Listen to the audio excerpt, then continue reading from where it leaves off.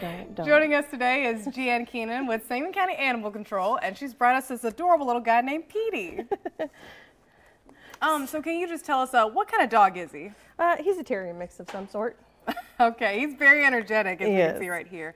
So just what would be the best living space for Petey? Just an active family. I don't think he's much of a couch potato by any means, but probably active family, maybe even some children in the house that can play with them and keep his energy level under control. And speaking of, just what are some things first-time dog owners need to keep in mind when they adopt a dog? So obviously you just want to make sure that you keep your animals up to date on all vaccines, make sure that health-wise they're okay. It's just adorable. Well, are you guys looking for any volunteers? We are. We would gladly take more volunteers.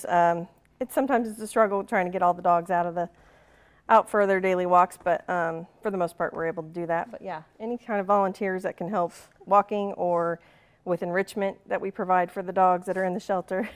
I'm sorry. It's okay. I don't want to He's mouthy. Right, okay. Well, just, and where can people go for more information, whether that's volunteering, adopting Petey? He's adorable. Hey, looking for a home. He is. He's up for adoption. You can go to our website or you can go to our Facebook page.